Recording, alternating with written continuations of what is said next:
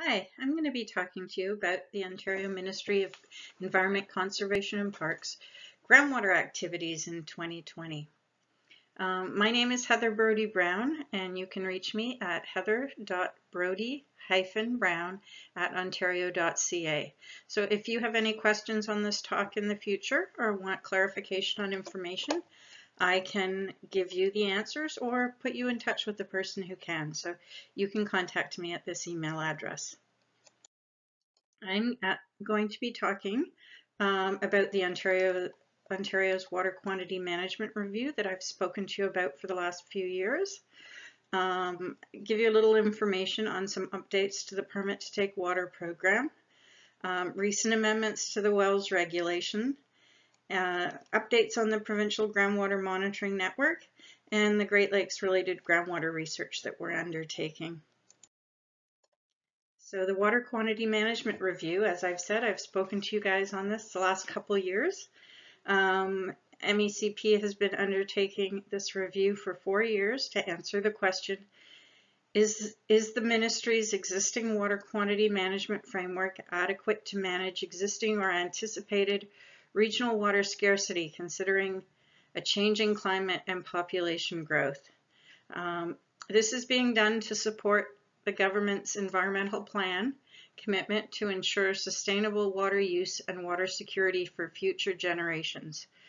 We've reviewed policies, programs, and science tools for managing water takings, assessed water resources sustainability in selected areas to better understand the challenges of managing under different resource conditions and water use scenarios, and met with many people.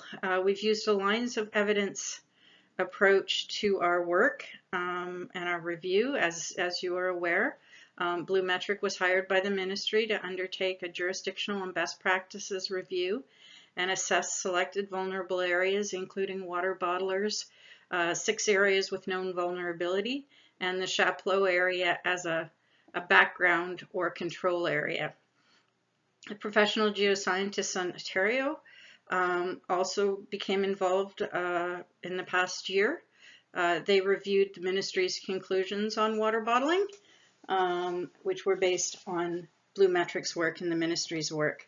In our review, we've incorporated our own experience from source water protection and ministry staff reviews at technical support in the various regions of many things. We've consulted with stakeholders and Indigenous communities, looked at environmental commissioners' reports, met with an external working group. A couple of years ago, and some of you were involved, we met with water managers across the province, and we've done our own internal research. So what have we found? At a very high level, we found Ontario's water resources are managed using the best scientific and management practices, are sustainable with a few local exceptions, and in the future possibly where population growth and resulting water demand and climate change may bring some uncertainty. Areas where there may be issues include takings using shallow groundwater sensitive to drought, irrigation takings using creek water to water crops. This occurs both seasonally and under drought conditions in some areas. And in the future, municipal supplies may be vulnerable to increasing demand as a result of population growth, which can may overwhelm existing infrastructure. So it's an infrastructure rather than a resource issue for municipal water supply. In terms of water bottling, BlueMetric and the ministry, our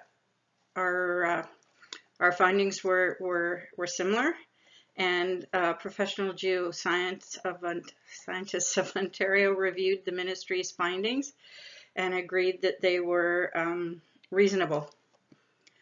These were that bottled water takings are not impacting the sustainability of Ontario's groundwater resources or of other water users. Overall, water takings for bottling in Ontario are managed sustainably under existing legislation, regulation, and guidance, and the science does not support the need to regulate water bottlers any different than other takers. So in 2020, we actually have completed our review, and we went in June 2020 to consultation on our findings and and particularly on our proposed plan to move forward. So this information can be found on the Environmental Registry. The number to look for is 019-1340, and that includes Blumetric and the PGO reports, as well as our own findings and proposal. What we've proposed is 3 or 4 goals for improving water management in Ontario. These include establishing clear provincial priorities of water use, updating the approach to managing water takings in stressed areas. We're calling this area-based management, or ABM, and you'll likely hear this term moving forward. And making water taking data more accessible, including improving data and communication. So the next talk actually is a project that will be helping to enhance our data. The ministry also consulted on draft guidance for area-based management and priorities of water use in December. That posting has just closed. You can read the draft guidance, see the draft guidances on the Environmental Registry. Search for 019-2017, and this is policy and process guidance as opposed to technical for the most part. The municipal support for new and increased water bottling takings. The requirement for this has been adopted through legislation in December 2020 through the Better for Business, Smarter for People Act. And that will be enacted once the amendments are proclaimed.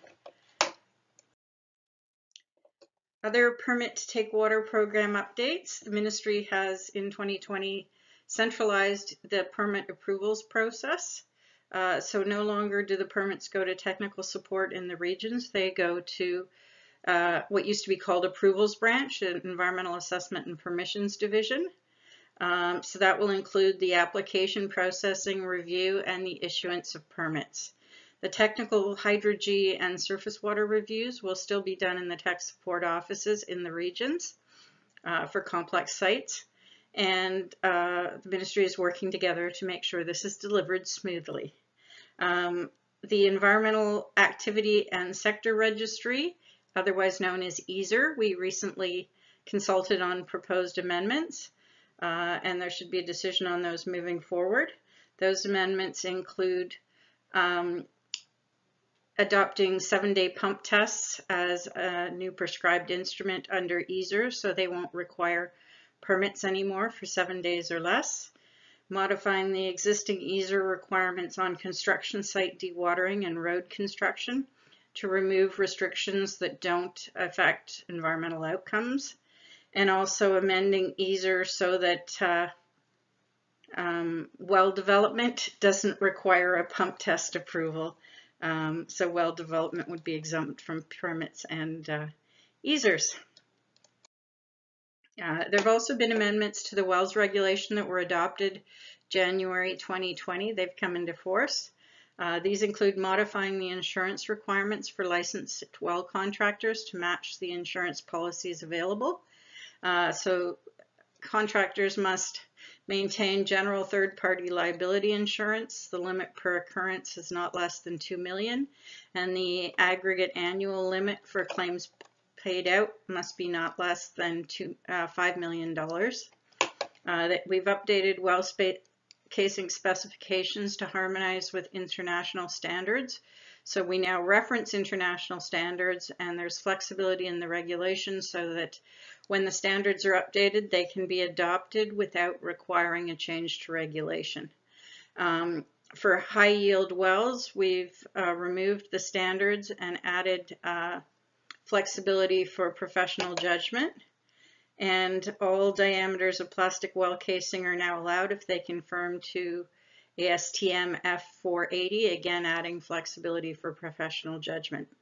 Also, the wells reg used to prevent screens from being placed at less than 2.5 meters below ground surface, but to accommodate needs of dewatering wells and test holes, this has been changed. So in those specific cases, you can have a well screen of less than 2.5 meters below ground surface. A little update on the Provincial Groundwater Monitoring Network. We continue to deliver this with the conservation authorities and the Severn Sound Environmental Association. Recently, we've updated the groundwater chemistry and water level and rain data on the ministry's website up to 2018. I know we're getting there. You can find those on our website. Also, PGMN work in progress. We're working to reduce the time involved in QA/QCing the groundwater levels, so we'll be able to get that information out to you more quickly.